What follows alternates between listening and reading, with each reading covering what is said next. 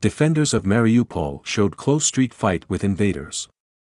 Defenders of the Ukrainian city of Mariupol attacked the Russian occupation forces and neutralized their personnel.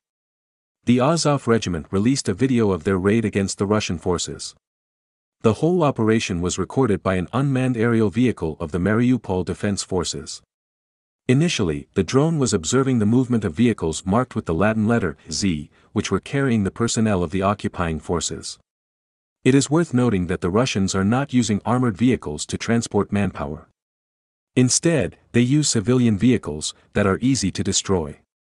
Then, a group of Ukrainian soldiers, disguised behind the buildings, advanced toward the aggressors.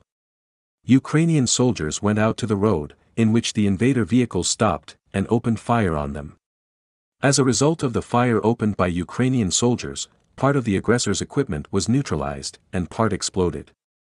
The invaders did not respond with fire, probably as they did not expect an attack or were poorly prepared. They were trying to hide near the walls. Ukrainian soldiers went around the location of the occupiers and started throwing grenades at them through the wall. Several grenades landed directly on the clusters of the bodies of the invaders. The last shot shows only a few surviving militants and groups of bodies that exhibit no signs of life. As reported earlier, currently the Russian military continues to fire and bomb the metallurgical plant Azovstal held by Ukrainian defenders.